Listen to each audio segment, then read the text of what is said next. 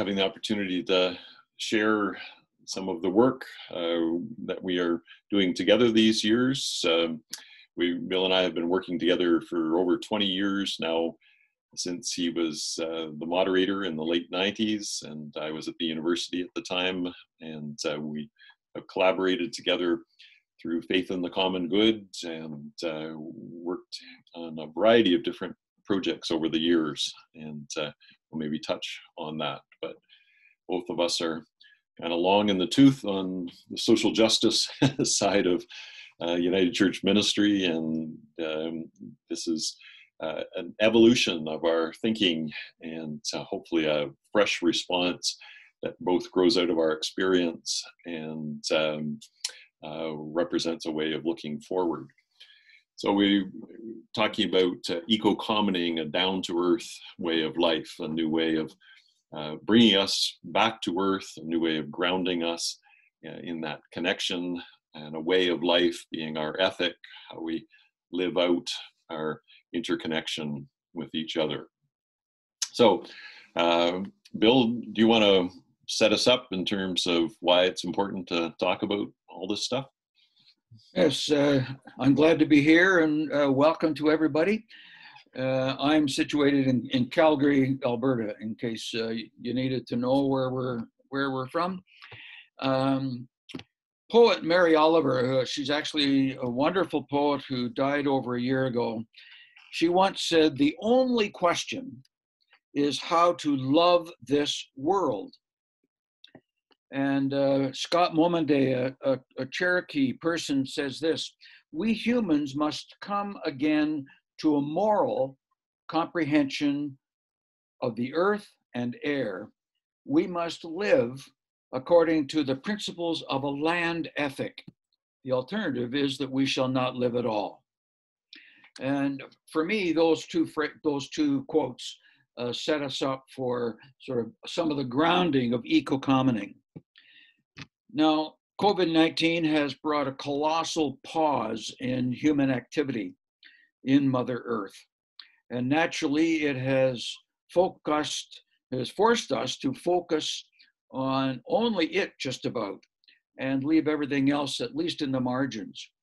So whatever Ted and I say today, and whatever we are engaged with today, this reality is in front of us, obviously. In addition to COVID-19, we're being confronted once again with systemic racism in our societies. So these two realities have come charging into our common life these days, and we need them in the backs of our minds.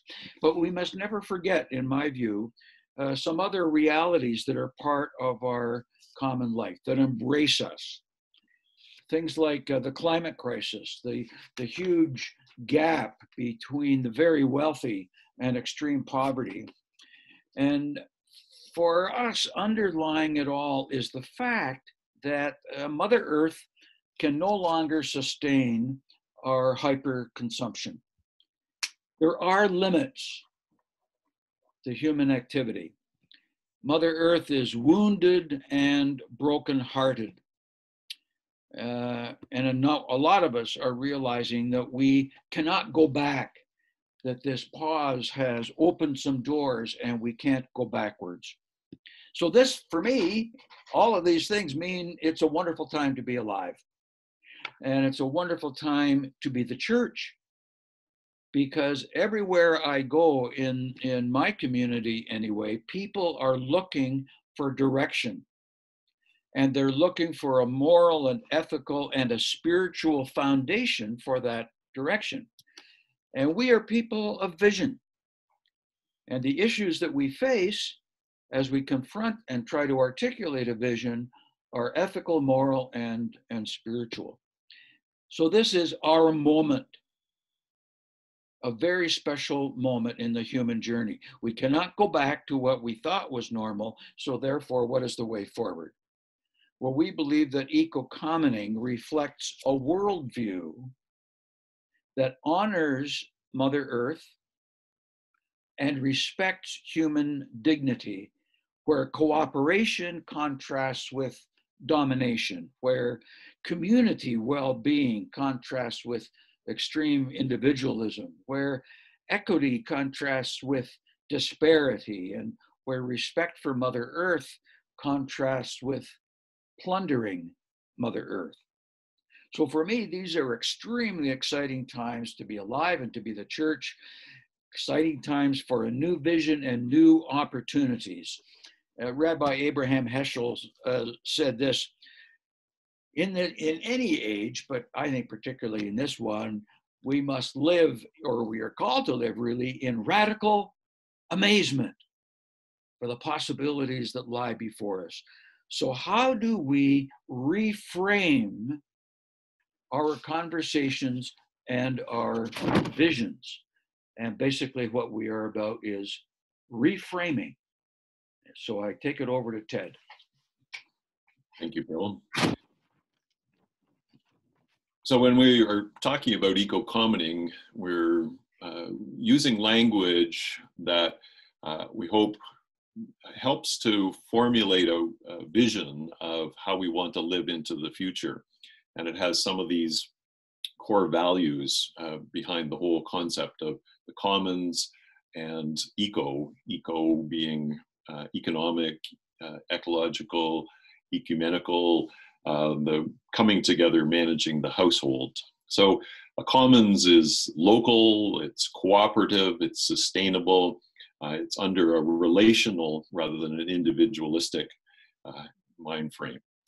So what we want to do in these 3 sessions is talk first about the importance of language and metaphor and what Bill was just saying about reframing the conversation. Secondly, we want to delve into some of the new science and understanding of our deep history and how we as a species have come to where we are now, and learn from our past, both good and bad, and how that carries us forward. And then in the 3rd session, be more specific about eco-commoning examples that are already happening in the world and how we as the church can respond and find new ways forward. So Bill highlighted some of these challenges that we face, and also that we live in interesting times, that there's challenges, but there's also opportunities, that this is a liminal time, an in-between time. And so how do we grasp and how do we move into this change time? So I think some of the things that we've struggled with over the years is what's the right language? How do we find new ways of expressing the future that we want? That language is absolutely core to building this different model. It emerged or highlighted for me when Bill and I, back in the early 2000s, began to collaborate with David Suzuki on the Nature Challenge, and we developed greening sacred spaces as a response. And that's the goofy looking guy that promised David that we would go out and get all kinds of church people to sign up for the Nature Challenge, to do a few simple things to respond to the climate crisis as it was emerging. And so I went off to speak to congregations, there'd be a couple hundred people, and I'd pass out these brochures with the 10 Nature Challenge and ask people to commit to 2 or 3 of these challenges, and so that I could hand them back into the Suzuki Foundation and we'd work together on it. So out of 200 people, I'd maybe get back 2 or 3 of these responses, and kind of blew me away. What's going on? Why do people have such a hard time committing to such simple things? And so it pushed us to think more deeply about how change happens, and how how embedded language is, and the metaphors and the frame that lives in our head, and that it isn't an easy process. Me babbling at you folks isn't going to change things in a short-term kind of way. So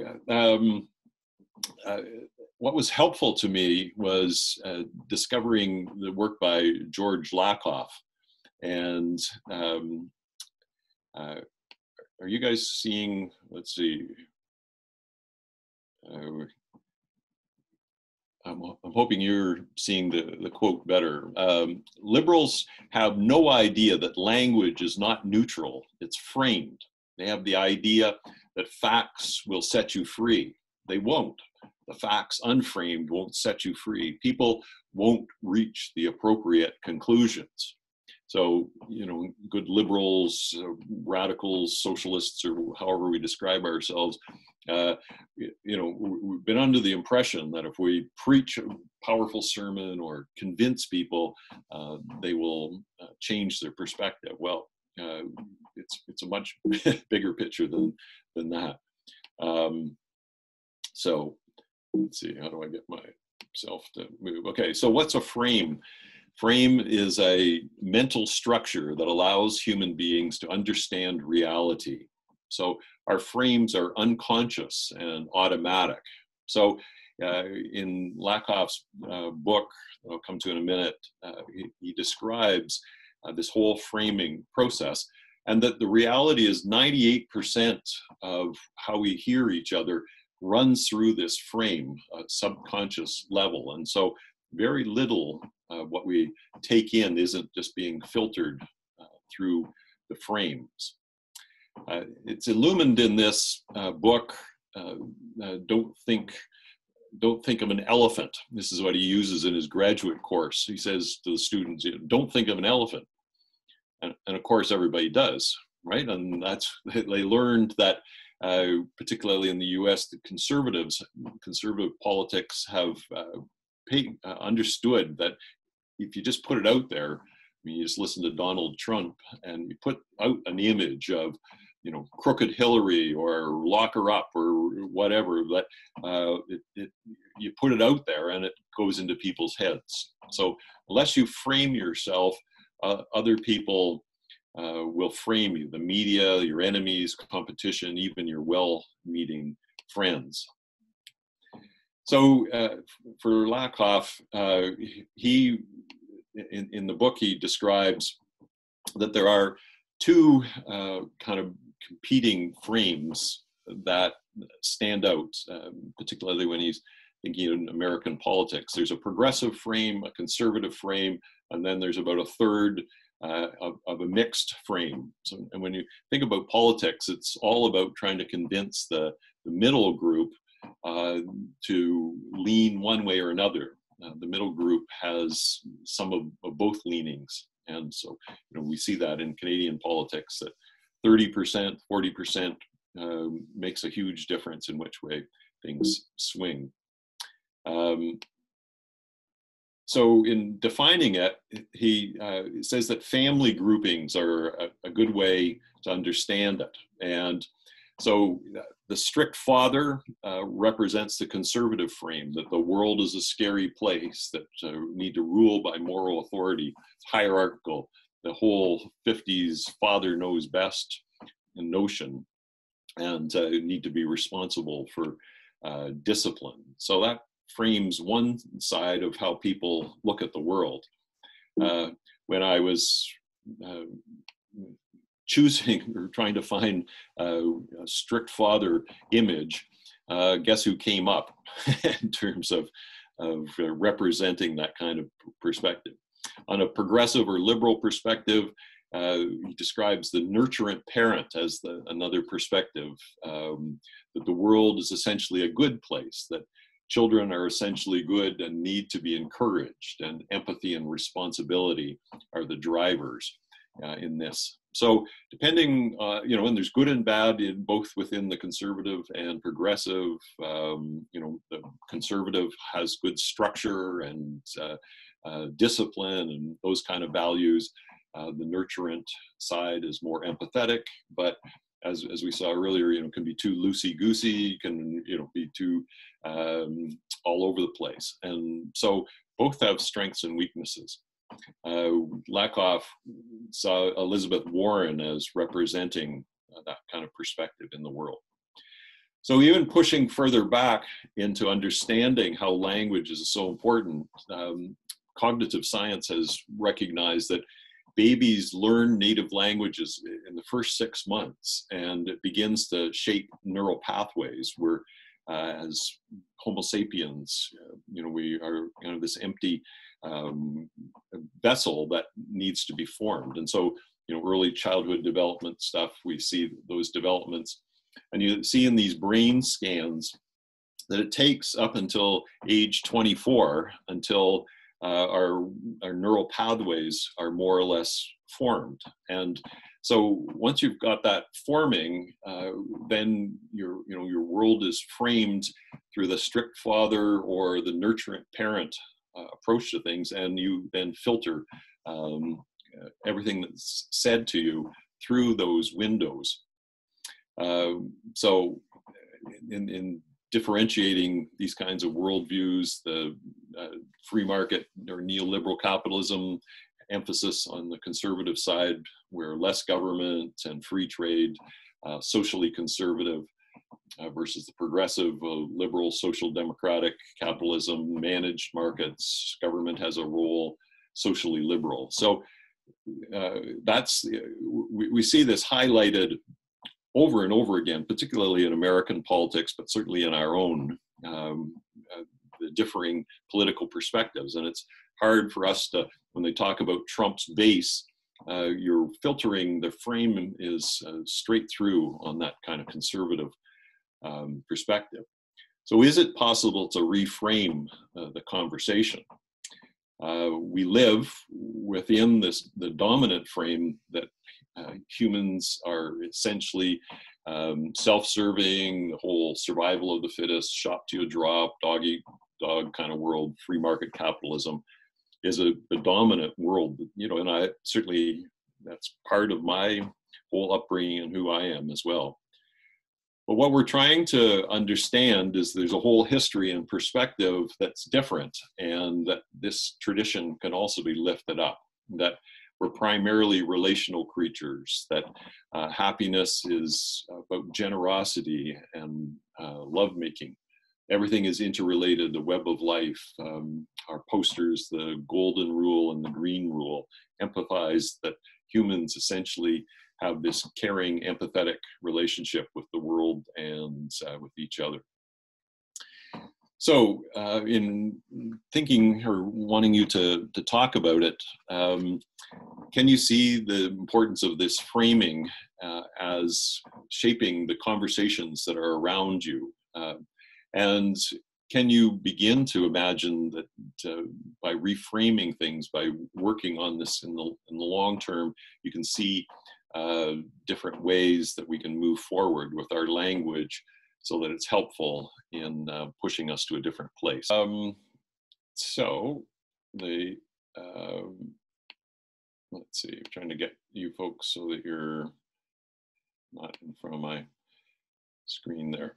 Anyway, so what we're trying to do in this section is, there's been some great books by Harari and Jeremy Lent and so on that looks at our deep history. And what's exciting to me in this era is, most of us, when I learned history, it was kind of this lineal progression, and that we were the latest, greatest of this evolutionary chain, and we're at the top of this cognitive development and so on. So what this deep history is telling us is that our brains and our abilities have more or less been the same for the last 30 to 70,000 years.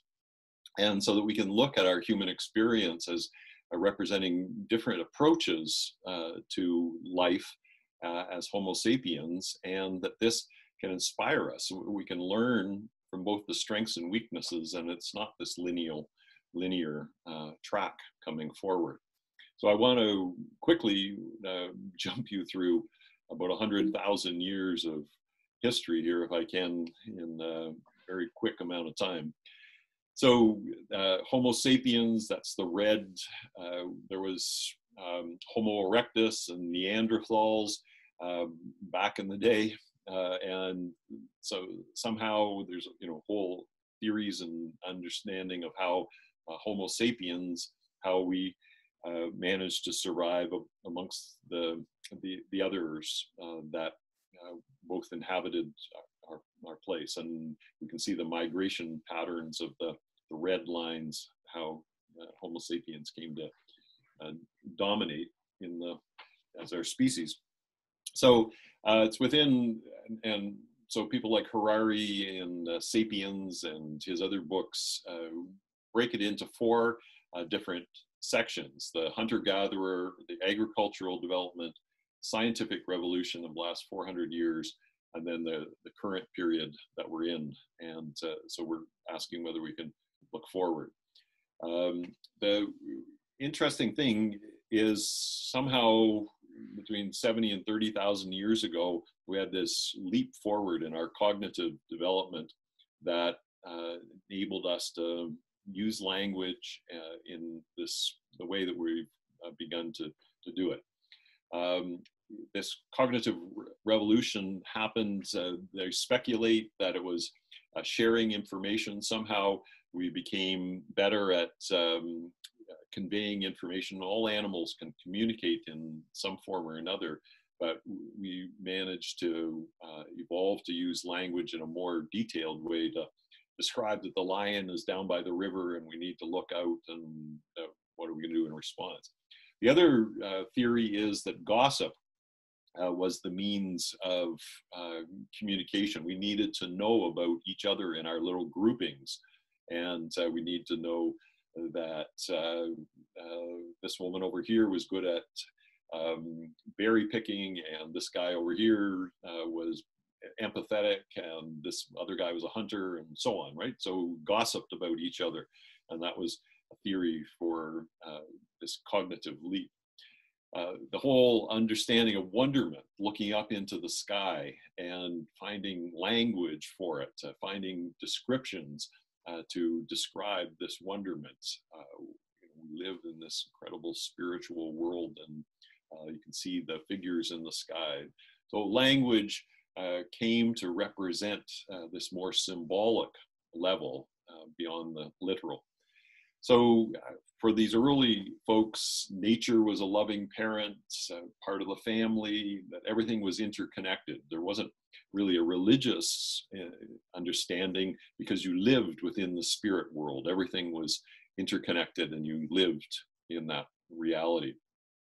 About 40,000 years ago, symbolic language, this zoomorphic sculpture, the Pujo, represented this leap in our abstract thinking of using a symbol to describe this connection between kind of a spiritual world and the human world. And it was a huge leap forward.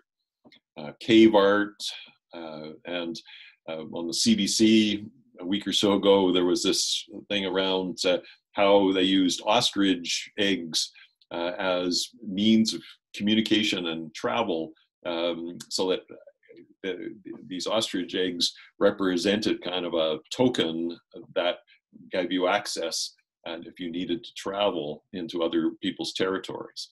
So all these represent the beginnings of our coming together and working together. And one of the cool things, I think, is recognizing that we primarily functioned in groups of 50 to 100 people, and that each of these groupings had different values. Some were more family-centric, some had open relationships, some were more inclusive, some were more homophobic, so on, right? And then each of these groupings had its own kind of contextual values.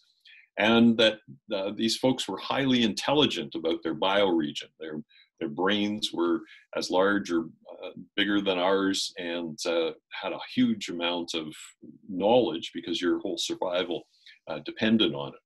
So we look at these characteristics and begin to see some things that we can carry forward.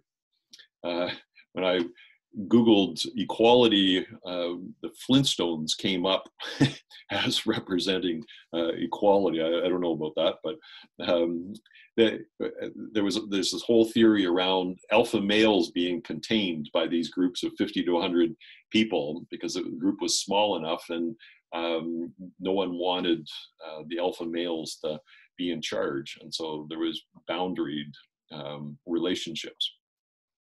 So then you move into the agricultural sector. 10,000 years ago, we know all about this.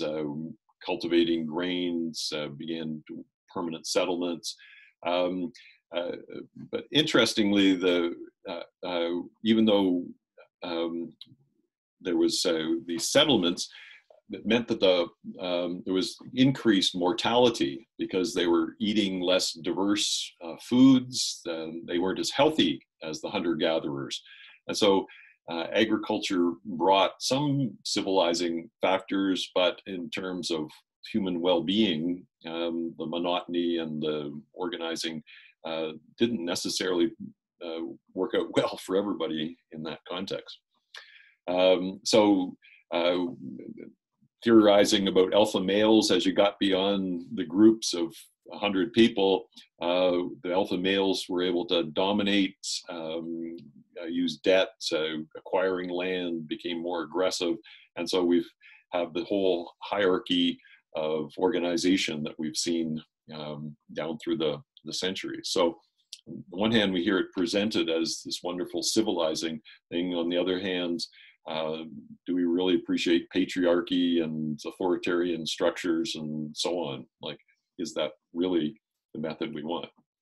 The axial age, there's this great leap forward in terms of religious development around 800 BC, and where Judaism and Taoism and so on in the East. This shift in our from that earlier spirit world into notions of polytheism, and then into monotheism, and so we see that in the Old Testament in that evolution. Early days of the Hebrews, they were polytheistic, and then there's all of the push towards a one God, and that sort of is parallel with hierarchies in terms of civilizations as well. All of a sudden, God represents a patriarchal God, a patriarchal authority structure. So there's all these parallels that we're pulling apart. It's really important for us in the West to appreciate the dualistic thinking of Socrates and Plato and how that has shaped our binary look of the world of humans and mind body. And so in this whole notion of transcendent God versus material world, is that really the way we want to understand it? The Chinese and Taoism and Confucianism saw the world more in a harmonious understanding, the yin yang. And so as we are a global community, which religious systems do we want to pick up on? So we move into the leap forward into the last 400 years in the scientific evolution, and how that disrupted our religious thinking in many ways, right? It was a push back, no longer God up above the clouds, dictating things. We began to see a cosmos in a whole different way with Galileo, and Newton used math and a different understanding, a mechanistic understanding. So then the world begins to be framed in these mechanistic ways. We get deism. God is a giant clockmaker in the sky. And that has dominated Newtonian physics down to the 20th century. Bacon, the power of domination, that humans are above the others and that are masters and possessors of nature, beginning of the whole kind of colonial thinking. Printing press, Reformation, Descartes, I think, therefore I am, this whole understanding of mind, body, and that kind of dualism that we've inherited. Some of the great thinkers, Marx, Nietzsche, Freud, we should put in Darwin, and all kinds of credible things that happened in the 19th century. Three kinds of humanist religions. This is Harari breaks it out as liberal humanism, the emphasis on individuals, socialist emphasis on the collective, evolutionary humanism. This led to kind of the Aryan understanding. The Nazis pick up on this, that the Aryans are better species than others, and therefore you can eliminate other species. So we still live within very much this humanist framework. The industrial revolutions that have happened, the reality of our population growth in the 20th century. On a positive side, the whole notion that governments and democratic governments can respond, and created the welfare states, all the experiment in the 20th century between the Nordic and European and the Anglo approaches to the response. All leading to the wonderful post-war suburban dream. For many of us, we grew up with this, the suburbs and the station wagon and the boat, and you know, this was in many ways seen as kind of the epitome of everything coming together. But it's led since the mid part of the 20th century into questions of, is this really the way we want to live our lives? Does the free market, the neoliberal way of deregulation, we've seen where that led in terms of 2008 and kind of the consumerist perspective. There's women looking, representing the shopping in a religious kind of perspective. We've seen the manipulation. People like Exxon recognize the impacts of climate change and yet actively tried to deny it, as well as big plastic. These 6 men represent half the world's wealth. 6 men, kind of incredible inequality. And this picture is even out of date. It's down to about 3 or 4 representing half the world's wealth. So 2008, and here we are. Like, this is kind of an interesting take, you know, the CNN world that is so much before us. Is this really what she's saying in terms of the values? We are all separate from each other. Nature is a machine. We're all selfish. Technology is the solution. Everything is meaningless. Fill it with consumerism. Is that not the dominant worldview that we see around us and that we're considering? So the challenge that we're in, is this the end of the capitalist era? Is there an eco-commoning development that can learn from the others, this liminal time? So looking back over this history, can we see it, what can we learn from our hunter-gatherers? The importance of small groupings, men and women cooperating, each group, each commons having its own values, being highly intelligent about bioregion. You know, in many ways we want to carry forward those hunter values. This idea of nature as a parent and us living in these kind of family relationships. Practices from organic era. You know, what have we learned in the 10,000 years? Can we carry those values forward? The scientific era, there's the challenges, but you know, we've advanced tremendously because of the scientific era. So can we bring this together in a different vision of an eco-commons and represent it in how we carry forward? Our history has all of these elements in it, for both good and bad, and I think there's an opportunity to reframe things so that we begin to live in a different way. So there's 100,000 years represented in 10 or 15 minutes, and what do you think about that? What would you leave behind? What would you carry forward? Connected. From an authoritarian to a pure governance, we see in this era, right, the governments that are working are not these guys in the boots. It's governments led by women who have a different approach to governance and truth-telling and so on. There's a whole challenge to the authoritarian structures. And from mechanistic to complex reciprocal causality. The little bird is getting some food and the crocodile is getting its teeth picked. And this is how nature works and interacts. Reframing our faith, our perspectives, from a Christian perspective, from the guy in the sky to energetic presence. I rarely use theistic language anymore. I speak in energetic complexity language in terms of how I organize my worship services.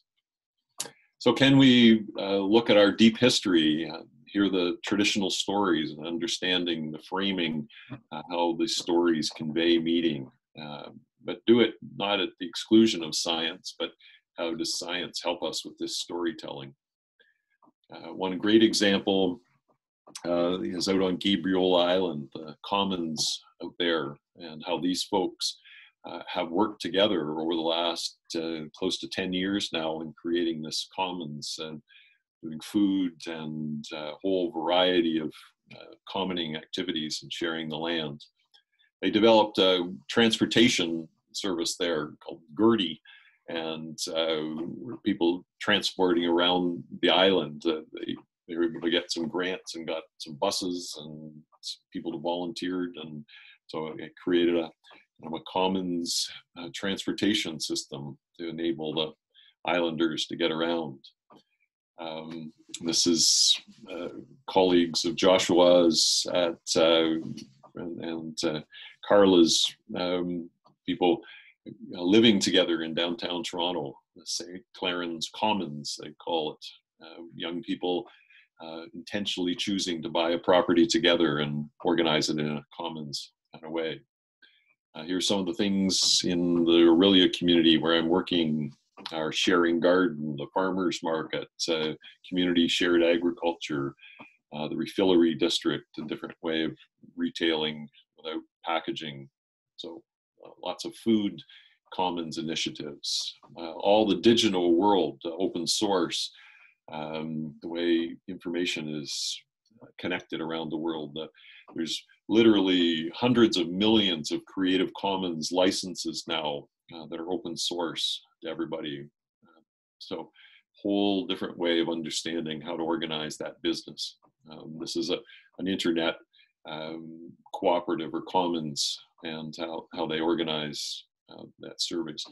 This Bertzog, if I'm saying it right, 10,000 healthcare workers, a different way of organizing healthcare so that it's local and sensitive to the needs of people rather than just the delivery of rote kind of healthcare, the kinds of things that have gotten us in trouble by low-paid workers having to do a bunch of mechanistic jobs. This is a whole commons approach to doing healthcare out of the Netherlands.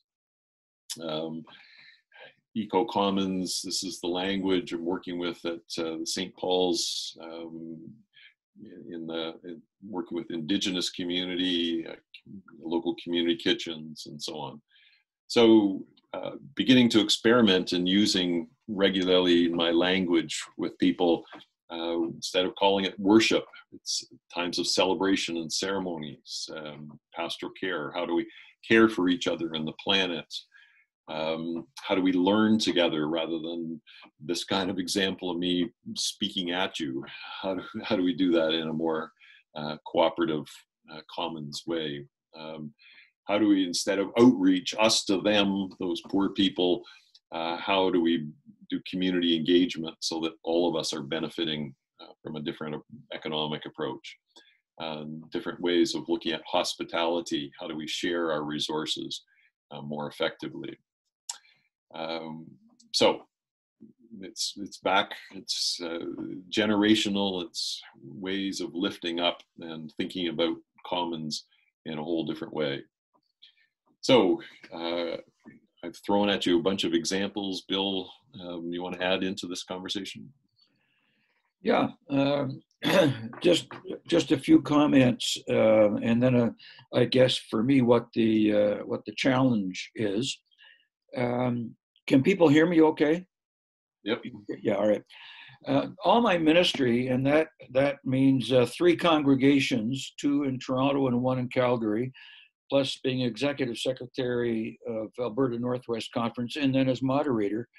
All of my ministry has been rooted in the idea that the church is called to turn inside out for the sake of the world. So our job is to care for the world, not only in our own neighborhood, but beyond. That's why we're here. We exist for the well-being of the world, including Mother Earth.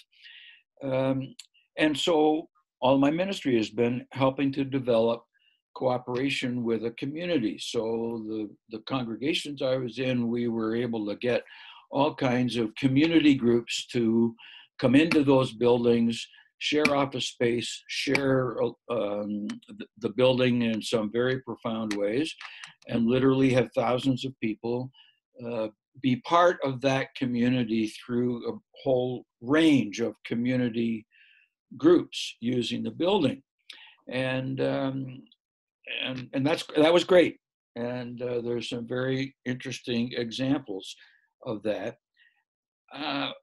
The problem for me, as we're trying to move into how to address our current situation, is that most of what we did and what many congregations are doing around the country are still within the dominant culture, the dominant political and economic system. Most of those examples do not challenge the market capitalist system at all. They just assume it. And so for me, eco-commoning provides the next iteration of how we live together politically and economically. And as we tried to explain, offers a different lens through which we see the world. And that means a different lens for systems of ownership, governance, and those kinds of things, all embedded in the real needs and the nurture of Mother Earth. That is the bioregion in which our ministries are located. And so what we're challenged with, for me, in really creating an eco-commoning way of life and organization, is it goes beyond mere cooperation. It goes beyond just renting space in our buildings. It creates, as I said, a new forms of governance, of actually ownership of that facility and how we organize it, how we govern it, and so on. So I think the exciting thing is about this whole enterprise is how we move beyond what some of us are already doing in terms of cooperative action for the common good. And can we find new ways of actually sharing the ownership and governance of how we live in an eco-commoning way in our local communities? And I like some of the examples you've given, Ted. Those are terrific. And the challenge for us, I think, is can we do similar kinds of things in our communities of faith located in our local communities? Because what we're talking about is implementing a new worldview. And as I said at the beginning of my comments, people are kind of hungry for something different. They know we need something different. And I think we can help with that, but it involves a different way, even from what we're doing now.